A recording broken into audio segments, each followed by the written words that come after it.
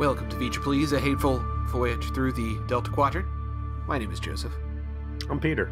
Peter, it's only been a couple days since you and I talked Trek, so twice in 1 week is good for me. I know my these wife's things so excited. She's just so excited. So much of the week has gone to Star Trek Voyager. It's not only Star Trek, but Star Trek that I personally cannot stand. Yeah, we're recording this the same week we did our live stream. So this is our first opportunity in terms of our perception of the time-space continuum to say thank you to everybody that came. A few more people than usual tuned in. We had a really lively chat. It was great. I really appreciate it. Yeah, a lot of participation. A lot of laughs, a lot of deep, thoughtful discussions. This is going to be episode, 52 for us now at this point? It's actually it's 52. You're right. For those of you who've been trekking along, voyaging along from the beginning with us, thank you. It means a lot that, we've got so many people out there who are willing to put the earbuds in and beam our voices talking about minutia of Star Trek drivel directly into your ear. Hey, we're happy that you find us entertaining enough that of all the stuff that you could be consuming right now, for whatever reason, you've picked us, and so we will not let you down. We're actually really happy to do it, and we're really happy to have had the slow but steady growth and interest and positive reviews and stuff like that. It actually means the world to us both, so thanks. And on that note, let's talk about our episode. Peter, what was it? Season 3, episode 10, Warlord. So, Peter, in Feature Please tradition, would you so happen to be interested in discussing the first frame of this episode? If I have a choice in the matter, I would say no, because it was nightmare fuel. So, starting a long time ago, I started playing a game with this goddamn show where when I start up Netflix, I let the first thing come into shot, and then I hit pause, and I just let it soak in. And you take whatever horror story they were trying to tell you in The Thaw, right? The killer clown in the mine prison hell, and it has nothing on the scene. It's Neelix, and he's like, eyes crossed, tongue hanging out of his mouth, fingers like curled up on his chest, making this like noise, and it straight up looks like he's getting a BJ. He's not just getting a BJ, he is getting a first class BJ at which he has reached the mountaintop. It is frightening. It actually, I recoiled from it in disgust when I initially saw it. I was like, ugh. Like I saw like a cockroach. Like, ugh. It made me regret ever having decided to play this game with myself. And as I froze it, it made me regret agreeing to watch this entire series with you. I took a picture and I put it up on the trauma support group with the simple question, what the fuck am I doing with my life? That this is what I'm choosing to do with my Tuesday night, is see this lascivious shit. But if only I could go back in time and tell my past self, do you see that guy over there? That guy at the vampire LARP we're at? Never fucking talk to that dude, and definitely never agree to broadcast with him. Bad things will happen. Your life will get worse. Walk the fuck away. What do you think is worse? This picture of Neelix in his moment of ecstasy, or that creepy ass cloth hallway doll that we posted a long time ago? If you had to turn one of those two pictures into your background wallpaper on your computer, which one would it be? I think I would still do the Neelix O face, because then I would be able to gauge people's reactions to what is a really disgusting image. And I would be able to desensitize myself to it. Really dig down in that whole, future serial killer vibe. Just really make it so nothing disturbs me. Well, I don't want to spend too much time on this first frame, because 1 second later we get treated to another terrible frame, and that is Neelix's big Talaxian hobbit feet. And he's making this face not because he's getting, his genitals you know what? I take that back. I don't know. For all I know, Talaxian genitals are in their feet, and that could have really been like a handy. Well, let's just call a foot massage a foot massage. He's got these big ass hobbit feet, and the prosthetics are like these jet molded big rubber galoshes he's put on that are like contoured to have like toes and hair and toenails and all that other stuff. But the problem is it's one big piece. The toes aren't actually like cut and loose. So it looks like jeez, I keep saying Felix. It looks like Neelix's feet are fused into one big flipper. They spend so much of this pre-credit sequence on these terrible feet prosthetics. It's amazing. Did no one look at these shots afterwards and be like, this is bad. This is a terrible idea. We are showing people nasty foot props that look terrible, that look shitty. Who directed this? Who shot this?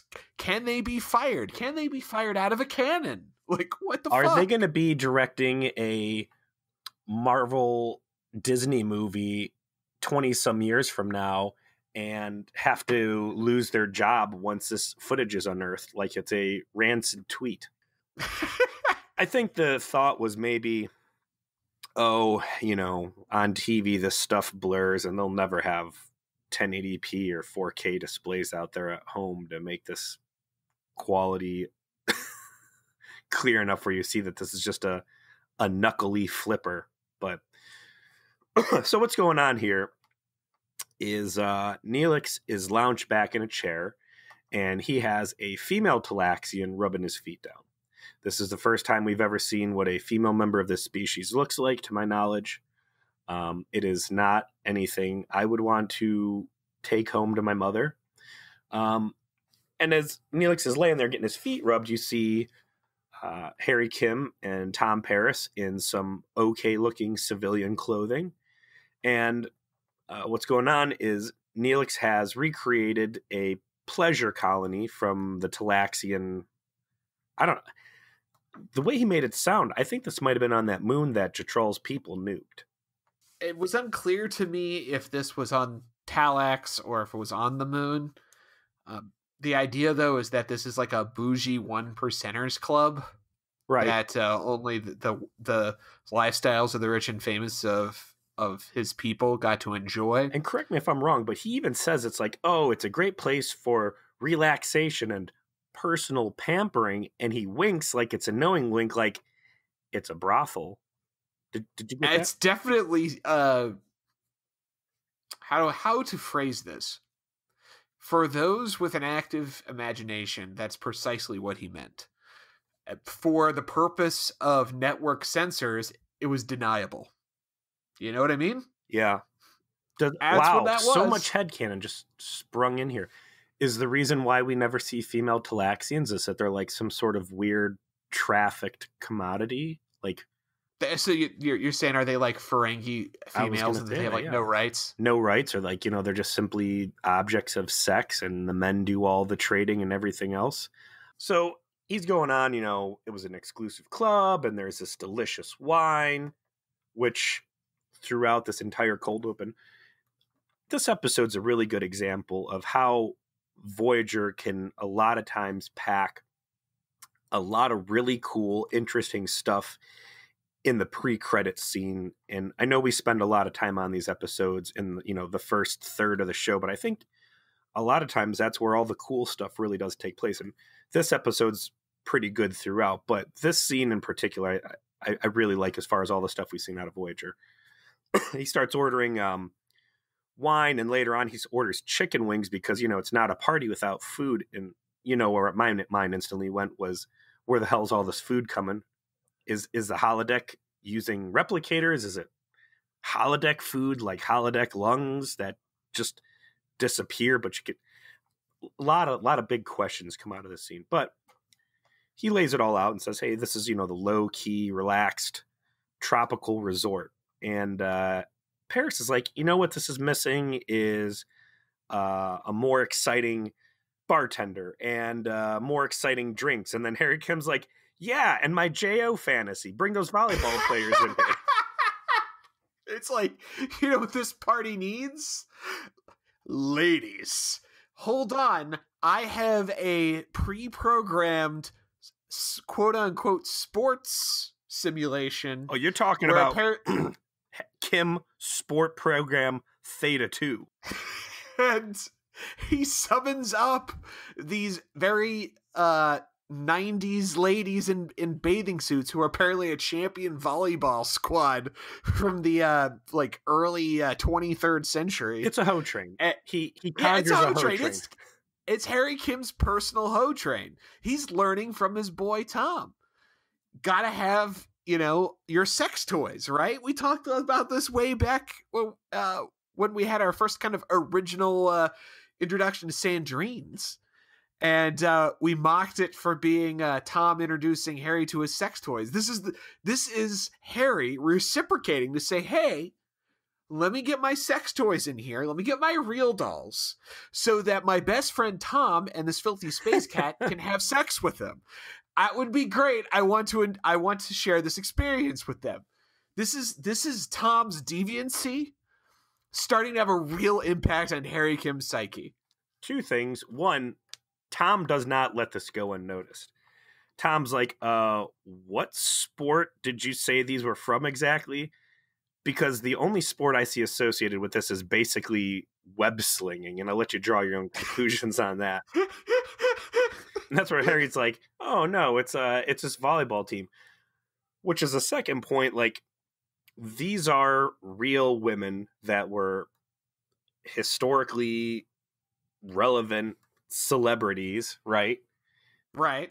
That he has just made up. And it jumps back to the Barclay conundrum, when he's taking bridge crew officers on the Enterprise and putting them into his JO fantasies as themselves. Where do you start to draw the line on holodeck ethics?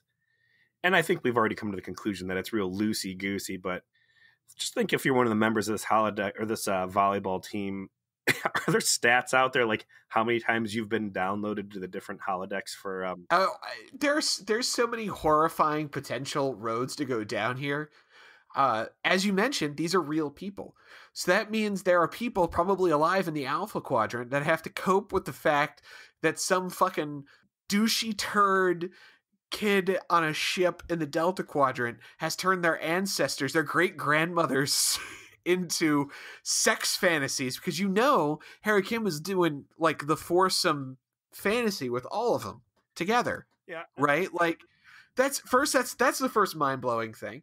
And then second, I mean, it almost seems like an Orville plot of the idea of, do you have rights to your holodeck self to not be turned into people's sexy time? Like, that's actually something that show could do, and it would be funny and interesting. Yeah.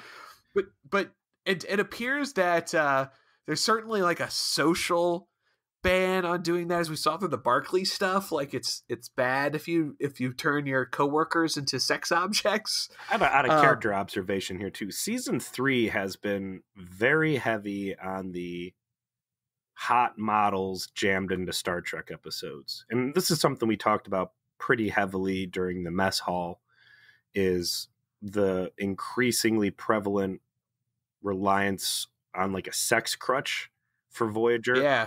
And I mean, there's a lot of TNA, like under the Ferengi false prophets, under boob for days. Like, but you had that, you got these girls here.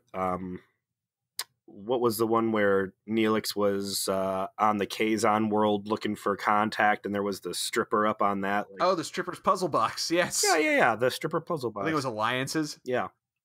But that was season 2. I want to say there's one other instance in season 3 where we've had girls. Even in this episode, later on, we return to this holodeck simulation. You got B'Elanna in a bikini. We covered this. We got into it. My opinion is pretty well known. This is the producers thinking very little of their audience and thinking that a bunch of TNA is what they need to boost their ratings. I guess it's worth pointing out, like, at this point, their ratings are less than half they were at the beginning. Yeah. And while they would still be good by today's standards, it's definitely, the show is slipping. It's stabilized, but it's certainly not growing anymore, or hasn't grown in a long time. It hasn't recovered. They start making it seem like with Kim and Tom jamming all these different things and basically messing up this historically accurate creation that Neelix had, that you think Neelix is about to flip out on Tom and be like, you've got no respect or this and that. But that's not it at all. Neelix loves this shit, and he gets right into the groove. I thought it was a really awesome moment. You know, they've established that there's kind of a growing bromance between Neelix and Tom, and I think this is just a really great scene that shows that off, that everybody's having fun, and that this is going to be a cool new holodeck program for everybody to have fun. Unfortunately, Paris and Kim get called off to bridge duty because space stuff happens, and then cut to credits. Oh, not before we get a lingering close-up zoom shot of Neelix's fucking feet. Again. And his dance. Yeah, this is a pretty popular GIF, I've come to realize. He's up there with the Harry Kim Ho train and dancing to some Caribbean steel drum music. He starts cutting loose, and yeah, internet history is made in that moment. Anyway, now that we've disposed of that scene, a scene that has almost nothing to do with the rest of the episode. Yeah, it is my favorite opening scene, I think, out of any of the episodes so far. It was certainly entertaining. We actually get to a pretty good episode of Star Trek. We get the disaster of the week, which is a ship is on fire. It's about to explode. There's a few people on board. And of course, our diligent crew gets them off the ship before the detonation occurs. They're in sickbay, where Kes and the doctor are trying to treat their new arrivals. They succeed in stabilizing 2 of the patients, but a third, a male, dies pretty much immediately. There's nothing they can do to help him. And this man is clearly the husband of the one female survivor. And she is upset, of course, over her husband's death, or at least appears to be upset. I'm upset as well, because everybody is laying on bio beds, and the camera work on here is putting you parallel with the heads of these people. And we have what I'm going to call the third installment in the saga of the shitheads. Oh, yeah. More aliens with more scaly, crusty, flat, scabby shit glued to their head with little tufts of hair poking around like some sort of burn victim Barbie doll that was dipped in dog food. Fucking understand this makeup crew's obsession with delineating aliens by putting crusty crap in their hair. It's disgusting, and it sucks. And the face stuff that they did wasn't a big deal, but it was enough. It was enough. I love the face stuff, and I'll get into what won me over. Yeah, so the face of these aliens, they've got like 4 tubes running down the bridge of their neck, and the first pair of tubes stop between the eyes, and the second pair of tubes are like right over the nostrils. But like, you don't even notice this at all, because all you can see are these, I mean, they look like they're Vidians, basically. Like, their heads look all patchwork, mangy, made out of different scalp type materials. It's gross as hell. But yeah, out of these 3 people, one of them is the wife, the other one is a famous doctor, and the third one was, I don't know what they tried to pass him off as, but he dies on the bed, and it's not a good time. There's a cool exchange where Kes is trying to save the guy, and the doctor's like, hey, give him, however many cc's of space juice. And I'm like, it's kind of stupid that they use the same, or that they would even think to inject these strange chemicals into whatever species they come across. Like, what's the odds that there's going to be a compatibility between these? And it's cool that they point out that in this case, there are none, and the medicine is completely worthless. It is good that that the doctor has like a failure moment, and it's not like there's incompetence based. It's just, well, didn't work out. I don't think we ever see that. It's the doctor being impossibly good, or the doctor malfunctioning, and nothing in between. So I agree with you. It was nice to see a moment of like, no, these are aliens. We know nothing about them. We can't save them. shrug. And the other two survive, though.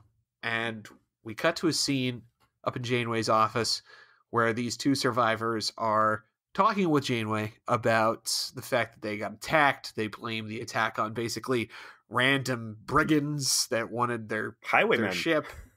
Yes. But I think there's a good indication in this scene that something's amiss, because the lady that's the wife of the deceased is very, oh, I'm getting over it thanks to Cass, I'm fine. Which is just, even for Star Trek, like compressed timeline acting seems a little weird. And they explain that they're going to go back to their home planet. They've got apparently an autarch that rules the planet, and of course they're probably going to be super happy that the two of them are, alive, and no doubt thank Voyager for doing it. And Janeway's got a smile on her face, like, "Hey, yay! I'm going to make friends for a change. Doing Starfleet shit seems good. Seems all right." And the episode continues on its way back to the holodeck. Yeah, back to the holodeck, where you see Neelix sitting there, and he's waiting for Kes to come down and join him and check out this new program that they've made. So along comes Torres, and Neelix is like, "Hey, have you seen Kes?" And she's like, "No." And I forget how this exchange goes exactly, but I think the volleyball team walks by again, and he's like, I hope all the girls don't offend you. And, they were a modification by Harry. And she's like, no, it's cool because I made my own modifications. And along comes some dude in like the most ridiculous bathing suit I've seen. Oh, yeah. This thing is like a piece of Kleenex over his butt. And it's a piece of Kleenex over his junk. And then 3 Band-Aids on either side, taping these 2 pieces of Kleenex together. And yeah, they got Roxanne Dawson in a one-piece swimsuit too. And it's just sexy time on Voyager all around. Yeah, I do love that B'Elanna's like, oh, yeah, I too have sex toys. Let me show you mine. It's packing some heat down under, as was obvious because it's got a huge bulge that's right on camera, and it's good times. So I'm gonna go over here, and we're having a good old time here, staining the holodeck walls, and really appreciate you making this resort. So this snarf, it's good. This it's good. place I like it. Called the Paxoa Resort, which is basically sex toy show and tell as far as Voyager crew members are able to decipher. This is definitely a filthy Federation sex den. Now, if the question here is B'Elanna's sex toy based off a historic person? Is that a historic dong that we just saw? Like, and the actor they got for this guy, talk about him, he's just jacked. He's just like perfect looking. Yeah. It's like, is that a real guy? Like, is that like a famous Olympian? Like, is that a thing?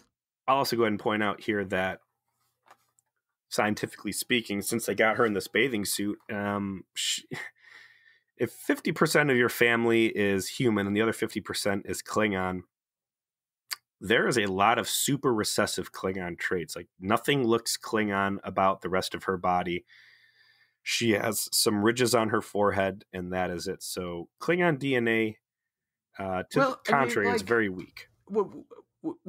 As far as we've seen other Klingon, like, in states of relative undress, I think that's relatively rare.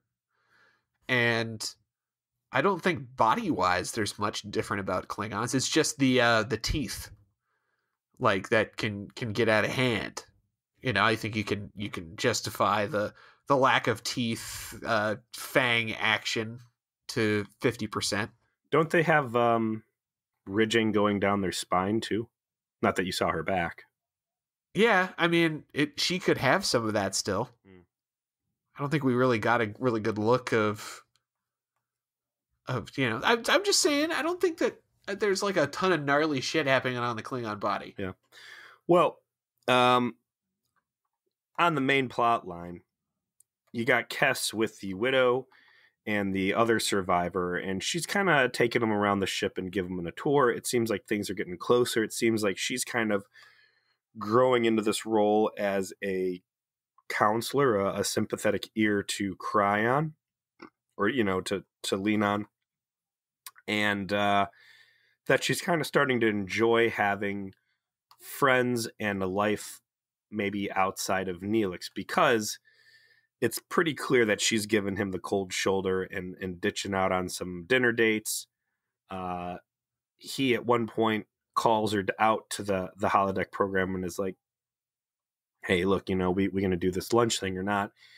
She excuses herself from the tour that she's giving, goes down and meets him, and kind of gives it to Neelix. I felt bad for him. She's like, you always do this. You want everything to be about you. It's okay if I have friends, but only if you're still the main focus. And I feel like you're smothering me. And basically, I think it's going to be best if we spend some time apart and put this whole thing on pause. And then just gets up and leaves the table and leaves him completely gutted.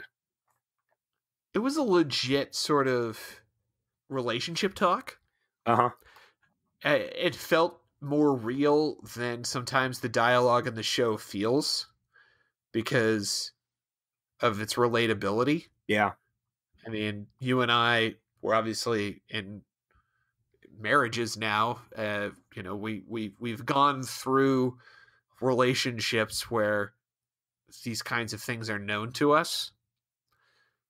And so it helps when they lean into something that's a little bit more realistic and relatable to the audience here, because it helps you connect with it. And I liked it for that reason. Like everything that Kes said and everything that Neelix said, I understood, and it helped me like feel their characters out a little bit more. Like I wish this level of authenticity was present in more dialogue on this show. And thinking back to something that you mentioned actually at the live stream about the feminine voice and like the best version of that we've seen, which was the scene where B'Elanna is talking to Janeway about where it is Chakotay becomes weak to Seska's manipulations back in season 2.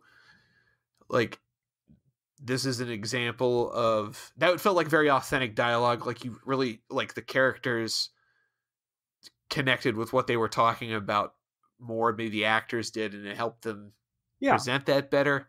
And same thing here. Appreciate the task it is to turn Neelix into someone who is relatable. And that's absolutely what happens here. From his perspective, everything's been fine, and she just kind of blindsides him with turns out I'm not happy after all, and we're going to split up.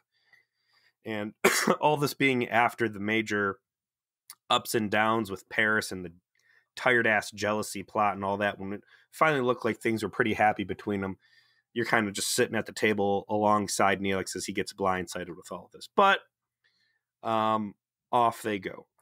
Voyager arrives at the homeworld, and I'm kind of shaky on what happens here exactly, because it appears that the president of the planet or one of his top advisors has agreed to beam up to Voyager to greet Janeway and to welcome the survivors back on. You've got Janeway waiting in the transporter room with the two survivors. Their new BFF Kes is there. And then you've got random gold shirt transporter dude in the background who I think was Ensign Martin. Good old Ensign Martin. Well, what happens? So the representative gets beamed up, and then immediately Kes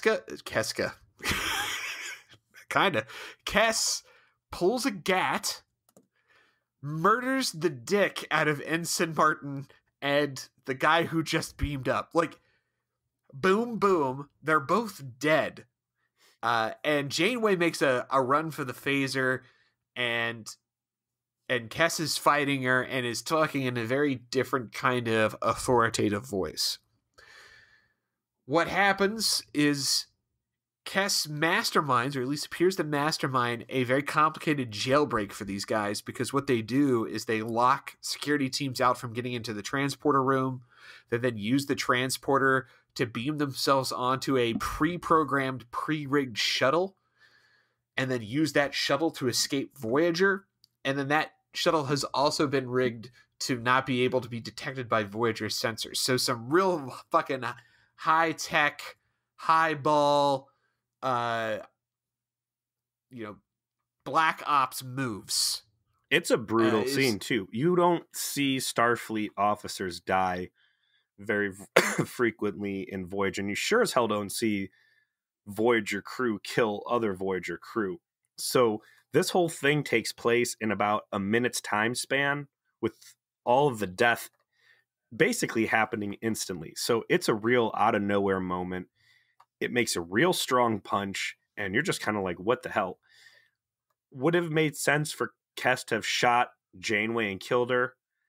Maybe at the same time, I think if they would have done that, what we'll ultimately find out to be the Warlord's imprint on Kes would have been guaranteeing that Voyager would have been a undeniable foe moving forward. But yeah, man, just a brutal kill on both. They could have gotten away with stunning those dudes, and instead they went for the kill. Yeah, they actually end up murdering a lot of people. Die in this episode, just like people in the episode. They just get killed. Yeah.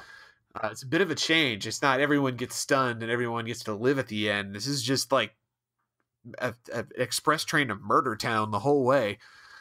At this point in the story is when Jennifer Lien starts to have to lean into her new persona that she's going to be playing for most of the rest of the episode, which is essentially that her body has been taken over by this warlord figure that is the reference in the title, named Tyrion.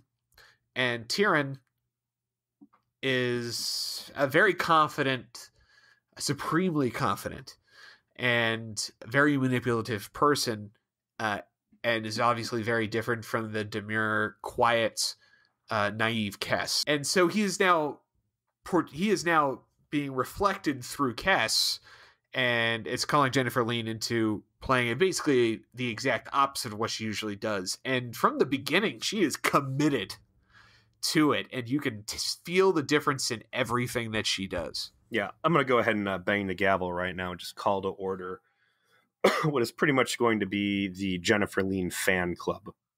Yeah. Moving forward. And we talked about it in the mess hall, and it's come up a few other times. I certainly came in with a bad impression of Kes and Lien. She has not disappointed me in anything I had seen up to this point. I thought Kes has been one of the strongest parts of Voyager through the first 3 seasons, and them giving her what is essentially a Dark Mirror episode really does not disappoint at all. So these 3 people they beam off this shuttle that was about to explode are in fact terrorist fugitives who have been fleeing the authority of their planet. And when this guy was on his deathbed, like you said, he had a trick up his sleeve, literally, whereas he is able to throw his consciousness into another host if there's physical contact. The woman who had claimed to be his wife was, in fact, his terrorist bride. And then the doctor is a legit doctor who was behind facilitating these body swaps. And their goal was to get mobile again, meet back up with this Warlord Tyrion's rebel forces, and steal some swanky Federation technology along the line. The one hole I could poke in this is that this guy seems, while he's possessing Kes, to have full knowledge of all of her memories, and perhaps an even better understanding of her capabilities than she does. But the fact that she's got this advanced working knowledge, I guess it's not surprising. You see what a voracious reader she is and how much medical, surgical knowledge she's been able to assimilate over a year or so under the doctor.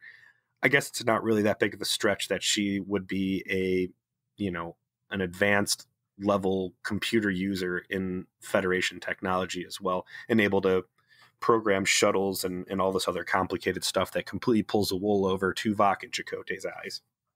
Yeah, I bought the premise that because of the ruthlessness of Tyrion, he's able to basically maximize or better utilize Kes's vast powers, we see that quite a bit in some pretty cool ways through the episode. Immediately, he has a grasp on her kind of psychic torture ability.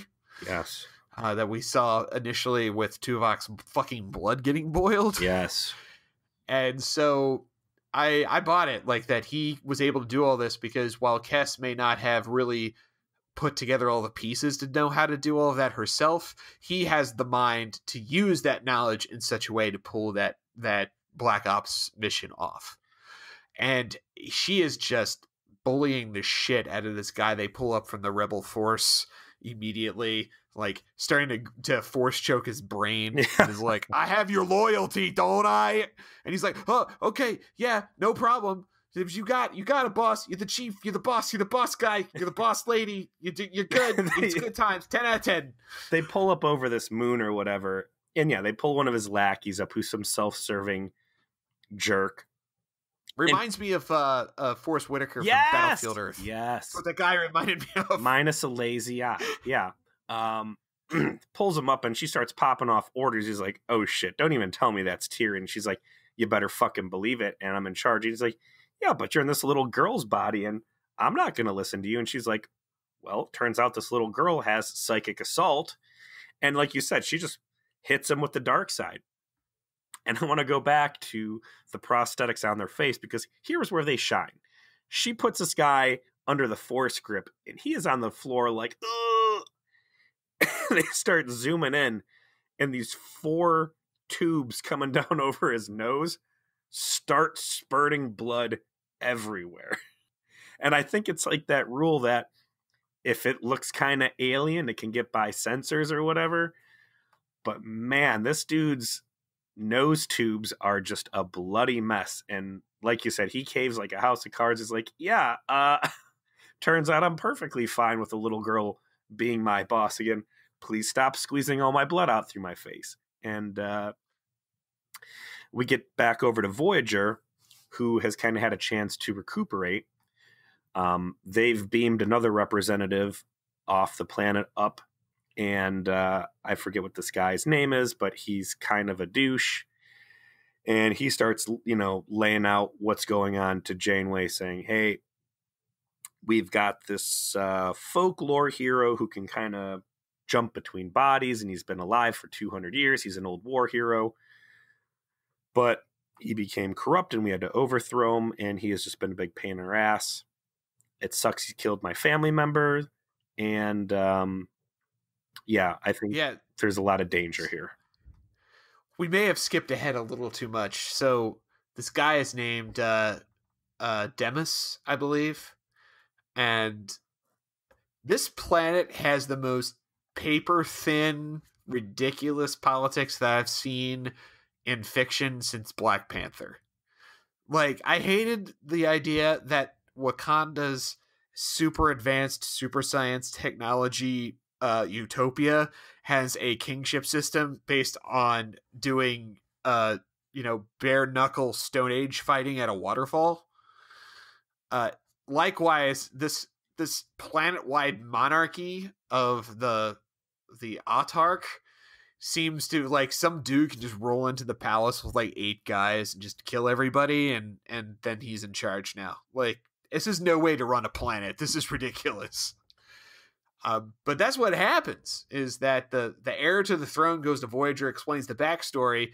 Meanwhile, Kes as Tyrion and his little band beam into Imperial headquarters and just murders the king and all of his friends except his son, importantly, his youngest son. And then Kes puts on this little collar and says, all right, I'm the king again. That's what's up. Yeah. I won the fight at the waterfall by shooting a guy with a phaser. Feels good. Is good. Praxis. Yeah, Praxis. Claire's Praxis. She walks right up to the king, like at the dinner table, pulls her gun out, is like, by the way, fuck you, shoots the guy in his heart. Her dude comes up behind the back, and my comment in my notes is like, how convenient that the Royal Gorget, it's like this 4-piece plate mail choker, right, is perfectly sized for a little girl's neck. just fits like a glove. The very next scene is my favorite, though, because the next scene, they cut back. They're still in this Imperial Palace, and Kes/Tyrion has had opportunity to make a wardrobe change. Mm. And this is where Jennifer Lien, she was at an 8, and she kicks it all the way to an 11. Because apparently, the new look is black leather. With black boots. Leather, military gear. It is Kes at maximum vamping. Yeah. And Tyrion is just like all about flaunting. I would call it a raw sexuality. Yes. Which is so fucking weird. Yes. That it's Kes. But Jennifer Lien is just like, nope, 100% committed. No holding back. I'm a professional. Watch this shit. And she does it. And it's awesome. So here's where it gets weird. Because this old warlord, and I see in my notes, I end up calling these guys salami heads. Because that looks like a patchwork of lunch meats, like Italian cold cuts, salamis and bolognas glued to people's heads. I like it. This warlord salami head is in this little girl now. And, you know, he's got them hanging up his old pictures all over the place. So you see what this dude used to look like. I don't know if over the course of his 200 years, if he has had to inhabit other female bodies before. But let's assume for the moment he's just stuck to guys because that's his thing. But man, he gets into Kes's skin and he feels right at home. Where if I suddenly found myself in a little girl, I don't know, I would still be wearing like dude clothes. And like you said, she just jumps right into those thigh-high hooker boots and starts getting real slinky and catty. It's like, oh yeah, I feel like she does. I feel like the script is like, okay, in this episode, Jennifer, your character Kes is going to become an evil warlord who does mean things. And she's like, cool, I'm going to become a vampire. I'm going to become a sexy vampire. And people are like, no, you're like this crotchety old military expert. No, I'm going to be a slinky cat. And I'm going to crawl around. I'm going to talk real close. And I'm going to let the sexy time out. Because this is my Dark Mirror episode. We're going to see what evil Kes is like. No. You're not evil Kes. You're like a warlord in Kes's body. She's like, but hooker boots and close talking and playing with hair. So the whole time I'm watching, we know how much we love close talking. Oh, I mean, we have Janeway do it all the time. Janeway does it like, I don't know, not super sexy timely. And this guy's like, I got this new body. Except with herself during Parallels. Well, yeah, with herself, we had that moment. Yeah. She had that moment with herself where that makeout was right there. I'm not going to go back into deleted footage to recover that, but so she's doing this, and it works, and it's great. But you know, in your head, like, this is like some old warlord dude, and she starts crawling all over the younger prince of the planet because she wants him to get on board with her new regime. Because if he signs on board and says, hey, the old regime supports the new warlord again, it adds this big chunk of legitimacy and will allow him to consolidate his power base. So he starts trying to go after this, you know, political marriage. But that's not the way he's selling it. He's selling it for like, hey, you get on board with this this new regime, and not only do you get some power, but we're also going to start having sex. And hey, check out these boots. And it's like, man, this guy is not hesitating to crawl all over the son of his. I don't know what the gender role socialization is on this planet, but it's either it's real loosey goosey, or this guy just doesn't give a fuck. Everything you said is spot on. What happens? I don't know if the headcanon here is that Tyrion has been both men and women, so he's just good no matter what, or that this is his first time in a lady and he's just kind of leaning in to whatever's going on because his memories and his neural pathways may, as we understand, sort of adapt to whatever situation it's in. Ooh. So, if he's in a lady, he's got lady feelings now. He's a sexy vampire. I don't know which it is, but they decided to go with sexy vampire. I choose to see it as Tyrion is just done this for 200 years. He's been in so many different bodies. He's like Dax, and Jadzia is just she's a good times lady on DS9. She's been both men and women, so she got no problems. And they do a head fake. We're gonna do a quick steamy lesbian makeout before she pivots and immediately is basically telling the son of the old king, we're gonna bang. If you want to bang, let me kind of like drape myself over you so that you can consider the banging.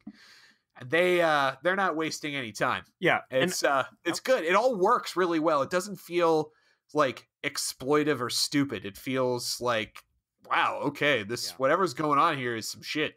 I started watching it just to kind of tune some of that out, as this is just evil Kess doing evil stuff, and I'm here for some hot vampire evil chickness. There is a good side story going on in this, that Tyrion's wife, who was there, as his rebel lieutenant, she's still there in the corner, and she's kind of like, this is a big change, and yesterday you were a dude, and now you're like this little space elf girl. And Kess is like, you're right, I didn't even stop to consider the impact this is having on you. I'm sure this is all a big system shock, but I assure you it's still the same old Tyrion in here. I love you. You know how much I depend on you. Everything's going to be great. And also now we're going to be in this three-way. Yes. Yes. I mean, I don't want to spoil. You know what? Fuck it. It's too good not to at this point. At the very end of the episode, Kess, as Tyrion, is trying to set up a three-way between his old wife and her new husband. No implications. This is verbatim. Yeah, like, no, we're all gonna bang together. This is happening. This is my plan, is for all of us just to have a big fuck pile, and that's what I want. It was bold.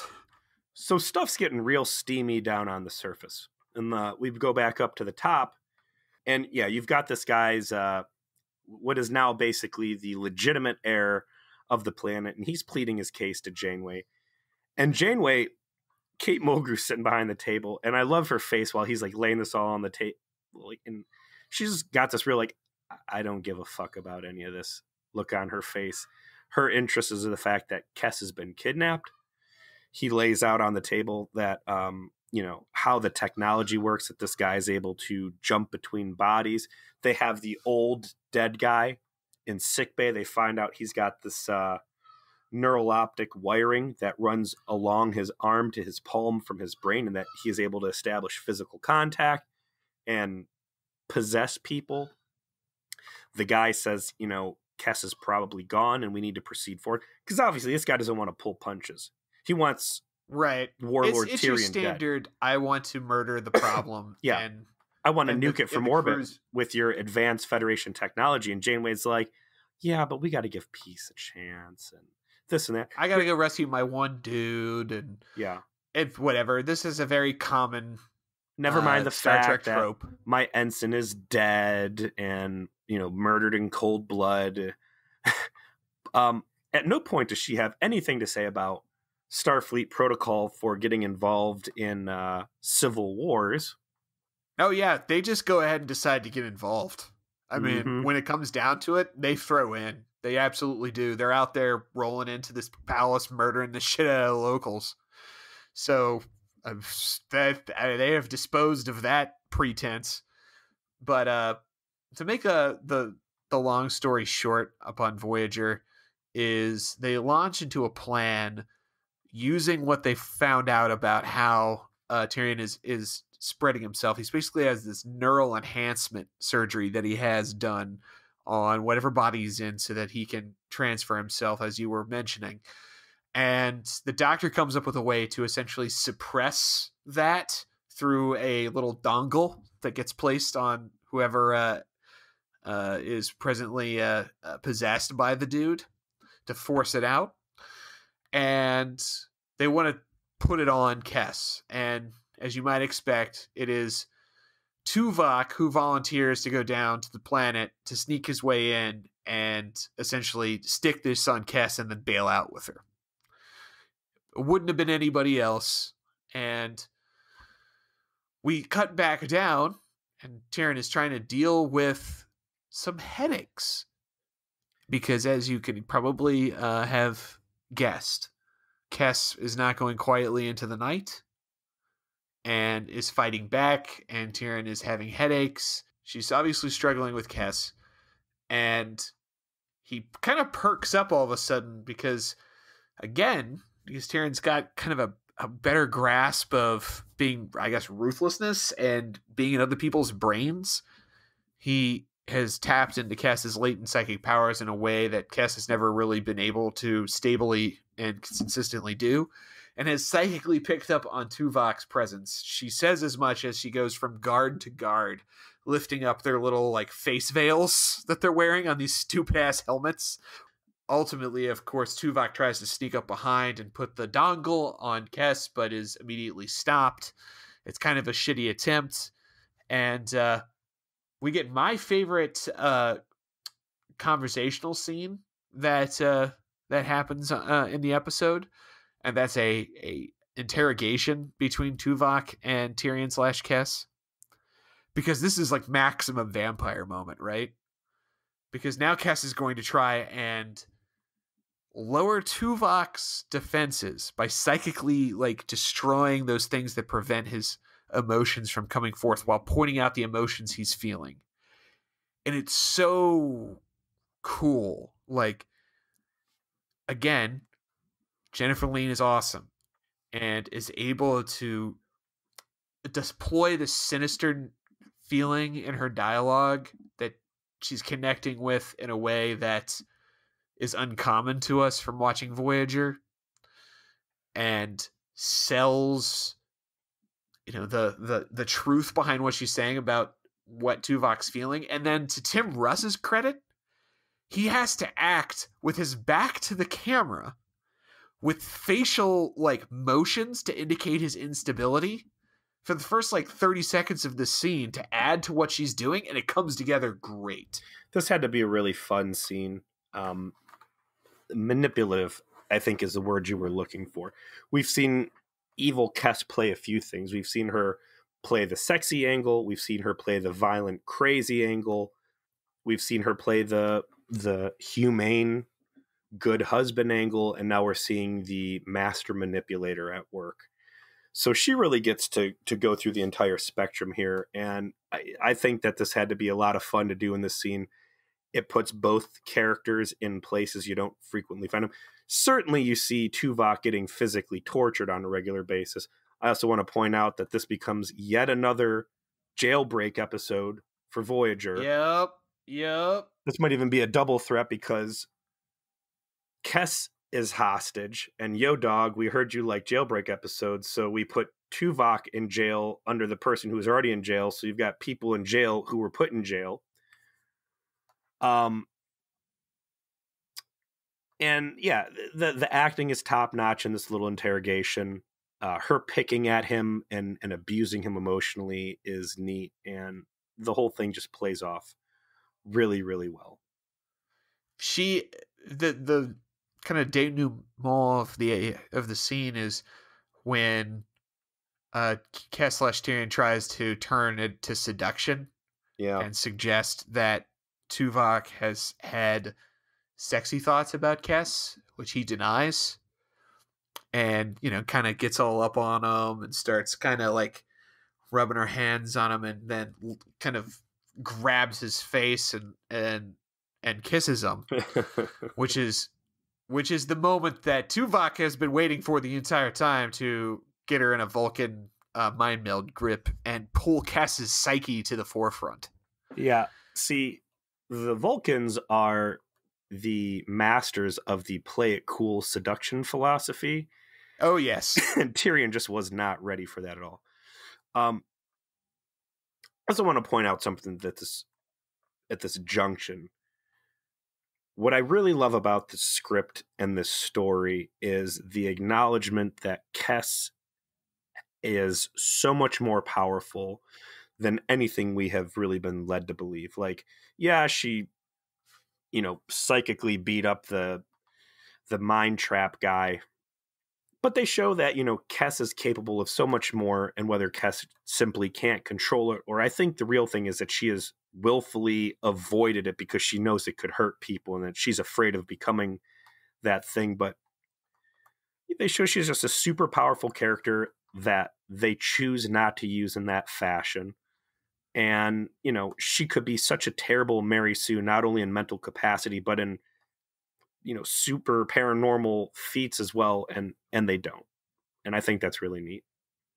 I like the untapped potential part of Kess, and that now they are kind of exploring that more explicitly. As we hit an hour here, I'm just going to put the gas because I think we've done everything that's interesting about the episode. We see more of the breakdown of Kess starting to puncture through. Tuvok appeals to her to keep fighting, keep at it, don't stop, don't quit. You can beat him, before Tyrion reasserts himself. But then they finally have that sequence you were talking about where they confront each other and basically... There's cool lore that the doctor is like, what's going on? The host is rejecting you. And he's like, it's not a big deal. And he's like, it is a big deal. Keep in mind, every other host you've ever had has basically been a part of your cult and has willingly surrendered themselves to you. So not only did you pick someone who is not down with being possessed, but is also kind of an off-the-charts psychic. So we need to get you out of this body because it is not going to work out. And this Tyrion guy's fatal flaw is pride. He's like, I am not going to go down to some little girl. I've survived for 200 years and this and that. I'm the best. And we're going to make this happen. Also, I don't want to give up her sweet psychic assault powers because those are pretty badass. And the guy outs him. He's like, when's the last time you fell asleep? And he's like, I don't need to sleep. Of course, the guy falls asleep. And we get treated to, of course, another really cool scene because you've had Kess just being completely off the rails, evil vampire. And now it goes to sleep. And it's this, I don't know if you noticed what they did with the set, but on one half of the room, you got Kess saying, hey, get out of my head and leave me alone. I hate you. On the other side, we have what Tyrion is supposed to look like. And on the Tyrion side, we have this imperial throne room that he's sitting in. But Kess's side is her quarters back in Voyager where she's sitting on her bed. And as they start arguing and going back and forth, and Kess is like, Kess is obviously starting to have a bit of Tyrion run off on her rather, because she gets ruthless with him to say, I'm never going to stop trying to beat you. Eventually I will win. You will lose to me. This is my brain. This is my body. I will be relentless. I will be merciless. And eventually I'm going to overcome you. And that's what's up. And it's cool the way they play it, that through the implication that Cass has started to change herself. That is her psyche starting to torture Tyrion's psyche with the kinds of relentlessness that Tyrion's whole bag is. Along with that, the scene play that I was talking about, where her side of the room was a bedroom and his side was a throne room. By the end, where she's just bullying him hard, the entire room is her bedroom. She has taken over that scene fully in that moment. It's a nice bit of subtle filmmaking in a Voyager episode, which is nice when they do stuff like that, and we can appreciate it. It doesn't always have to be paint by numbers, and I will applaud it every time we see it. Ultimately, we get kind of the resolution that you would expect. That is, Kess. Eventually, Voyager throws in with the douchey guy. They storm the castle. Tyrion's control over Kess gets worse and worse and worse and breaks down. And Kess starts sending warnings and starts interfering with what Tyrion's trying to do. And eventually, they succeed, of course, in getting Tyrion pulled out of him. Tyrion's going crazy too. He's his world is falling apart around him. And he's like, no, everybody's going to stay in this party. We're going to have this, this three-way between the younger prince and my wife and me. It's going to be real sexy. We're not deploying troops anywhere. Meanwhile, in Tuvok's jail, We have yet another daring jailbreak. This time it's Paris running in there. He's got the big fuck you Voltron rifle. He's shooting dudes. They're having a good time. People are getting judo flipped. The entire bridge, like the entire Voyager senior crew, is involved in this civil war. There's nobody on the ship. You got Chakotay. You got Paris. You got Janeway. Everybody's down there shooting dudes, fighting, trying to close in on Kess's position. You see all of the members of the Warlord's regime getting gunned down by phaser fire. They're not really clear if this is like stun setting or not, but I can't speak for the Federation people, but it's pretty clear Memory that Alpha says everyone was getting killed and that like Janeway specifically murdered Tyrion's wife. Really? Like that was Phaser was set to kill, and that woman is dead. That's a pretty big assumption for Memory Alpha to make, but man, that's fucking brutal. A couple other people, I think, get their brains nuked. We got more blood spurting out of nose pipes. It's a real slaughterhouse down there. And if Tyrion ends up as Tyrion is /Cass ends up murdering the doctor that keeps implanting the brain juice machine by giving him an aneurysm and straight up like just bursting his brain, and just blood flows through the nose, nostrils, the eyes, and all that. He's just laying there, just like having obviously just been killed. And she just sits there and starts like talking to herself. I mean, the spiral of madness, like everything else in this episode, is remarkably well played on Jennifer Lien's part. It sells the whole thing as a very for a very paint by numbers ending is very satisfying. And I liked the scene they end with. They end the episode essentially on Tuvok and Cass having a decompression session, and Cass being like, I can't do it. Like I can't center myself. I can't do anything right now because I went through all this fucked up shit. It was awful. It was terrible. How am I supposed to go back to my life the way that it was? And Tuvok goes, you fucking don't. You've experienced sexy cat character growth. You can't go back. Once you go sexy cat, you can't go back. You've been a sexy vampire, Cass. It stains you once you've done it. I speak from experience, Cass. Once you've been a sexy vampire, your whole life changes. They don't really ever... One of the things we gloss over is Neelix kind of puts 2 and 2 together and figures out that he got dumped after this possession happened. So Neelix is all gung-ho about getting involved in this rescue party. You think that her and Neelix are going to reconcile, and she's going to be like, hey, sorry, this dude made me say those terrible things to you. That's not the way I feel. But they don't really do it at all. And Memory Alpha says, and this is kind of what Ethan Phillips brought up at the Dragon Con panel, they don't really ever resolve what actually happened here. And I'll be curious to see how the rest of the season plays out. But from my understanding, this is just the end of their relationship, and they don't really address it. Side note, since we're always tracking, the opportunity for the Federation to acquire new technology, Kessa's biggest problem is that she's going to die like tomorrow because that's what Ocampa do. I just want to point out that in this case, we have installed in her arm a way for her to transfer her consciousness into a new host. So yeah, and if anyone could possibly do it effectively, it would be the super talented ultra psychic. Yeah. Might be, something for them to think about. Nah, but sorry, sure... Peter. That sounds like some shit they'll never mention again. Yeah, pull that.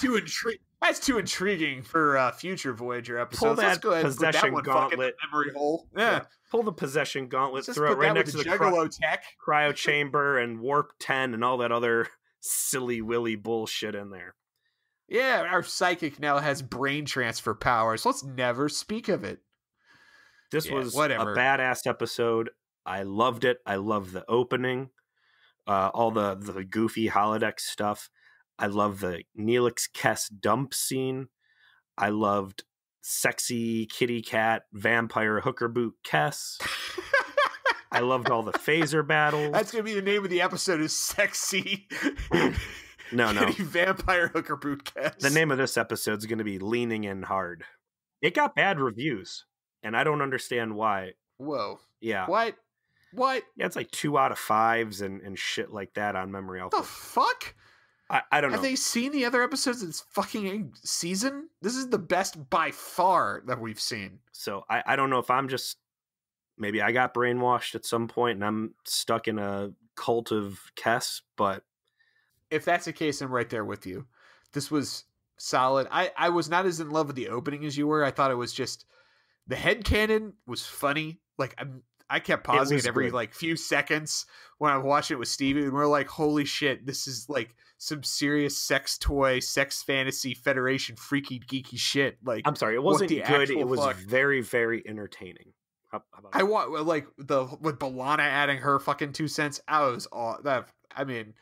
it was very entertaining for us, for the way that we've decided to explore that. Phaser fights, you had bikinis, you had shuttle thefts, you had jailbreaks. I mean, it's everything you could have in psychic Voyager. Trauma. Oh, you had brain aneurysms. 2 of them. You had explicit demands for 3-ways. You had sexy lesbian murder. Head fakes. Yeah. This show had everything. So yeah, we're saying, I guess, watch this one. This was a good one. Best season 3 has to offer. Yeah. And a definite solidification of Jennifer Lien not only being vastly underappreciated, but being bar none, hands down, the best part of Voyager that we have seen to date, which is all the more tragic that she's on the way out the door. I also do want to throw in, there was one cool part to the political situation in this. They established Tyrion, he's not really the biggest piece of shit. Like, he's a dick, but like, he could have blown Voyager up with his fleet, and he's like, let him go. They didn't ask to be a part of this. They did save my life. I did kill one of their crew members. I don't have beef with these guys. He makes a big deal out of keeping his word. He's pushing for like new libraries and stuff for poor people to fix the bad conditions. Like, there's no clear like right or wrong side to the government, which I thought is why they needed to have a scene in there about like, what's Federation morals say about supporting the Civil War, because the guy they end up backing is a piece of garbage. And I think that had the Warlord not shot a couple people on Voyager first and kidnapped one of their people, I'd almost be in his camp. Yeah, it's hard to tell exactly how much of what his more reasonable actions are Kess influencing him or what he chose to do. Good point. That's up in the air, but they do mention that, you know, he managed to unite the whole planet and see them through a very difficult time. So it could also be that he was legit a good leader that just was had some unfortunate deficiencies when it came to persecution complexes that led to his downfall. So I think hard to tell. Interesting idea. Fleshing that stuff out would have come at the cost of other very juicy content that I would have preferred to see. So I think they handled this the right way. I'll give credit where credit's due. This was a Lisa Klink script. This was what's his name, David Livingston as the director. We just shit on them from some other script previous. So good job and good direction on both those guys. Yeah, this was doing it right pretty much from beginning to end. Yep. And now I know what's next because I saw on Netflix. Man, I know what you're going to say, and I dread the next thing that I'm about to tell you, Peter, but we must do this as we have dedicated ourselves to the task, and that means, Peter, I need you to tell me what the next episode is. It's going to be season 3, episode 11. I see Neelix with his back to us. I see Q. Q is wearing some sort of a yuppie popped collar yellow polo with a red sweater on top of it. The Q and the Gray. After Winnie the Q's death in his last meeting with Voyager, a new Q must be produced, and the mischievous Q known to the Enterprise wants Janeway as his mate. What the fuck?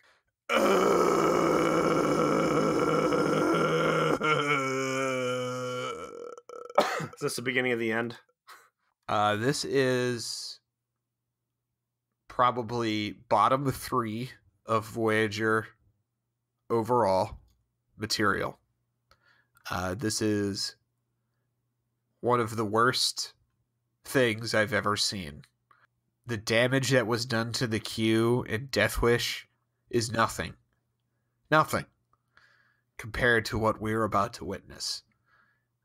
Well, if we got to go in, because it's going for your balls. If we got to go in on a stinker, at least we're leaving on a pretty high note with Warlord.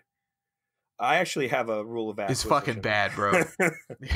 I got a rule of acquisition for Warlord, though, and I think it's one of the most appropriate ones.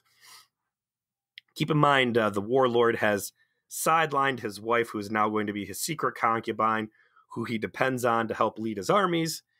He's bringing in this guy's little brother to move him up in rank and, assume a station that he never would have with his older brother in power. Ferengi rule of acquisition number 139.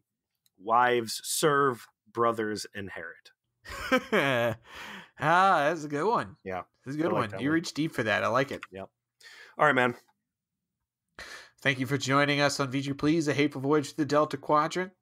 We want to thank Ian and Sarah, as always, for our lovely theme music.